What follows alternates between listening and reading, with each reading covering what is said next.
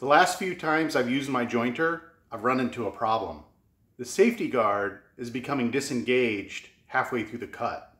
It just loses its spring and doesn't return back over the blades. Here's an example. The guard returns as it should in the first pass, but on the second pass, the spring has failed, leaving the blades exposed. You can see that my guard is the old style of guard, and I'm aware that there's a new style that has the feather board built in. But I've been avoiding making that upgrade because, well, it is an expense and the old guard was working just fine. But I think when you have a piece of safety equipment just sort of failing on you mid-cut, it's time to replace it. In this video, I'll install that new guard. A new quill feed lever system arrived in the same shipment. I'll install that at the very end of the video.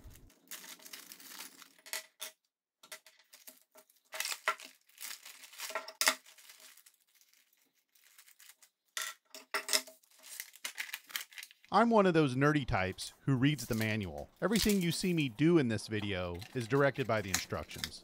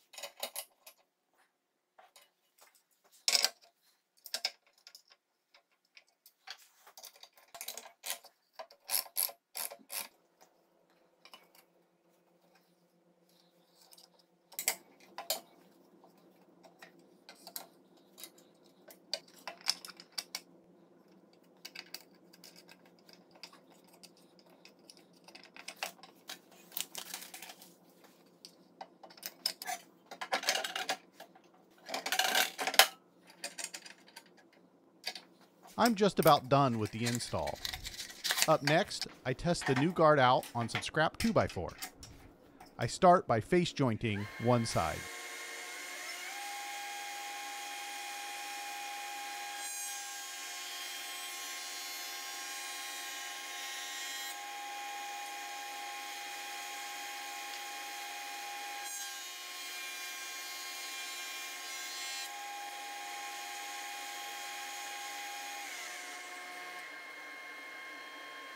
Now I'll set up to joint an adjacent edge, keeping the freshly jointed face against the fence.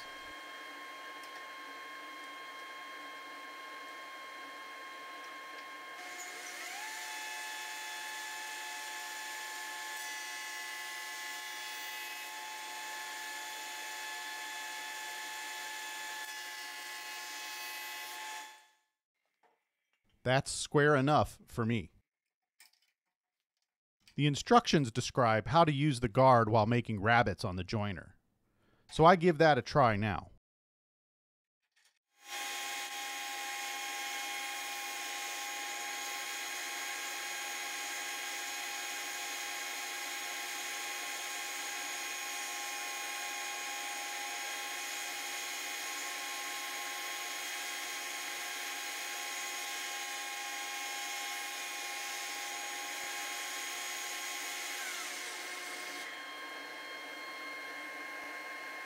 Looks pretty nice. Well, I'm really happy with the way that new guard works.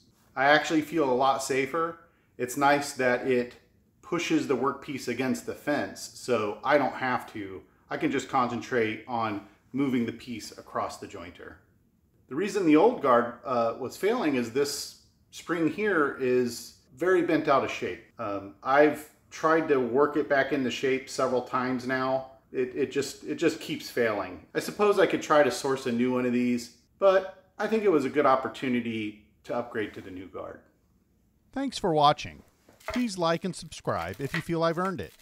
And for anyone interested in the Quick Index quill handle, feel free to stick around.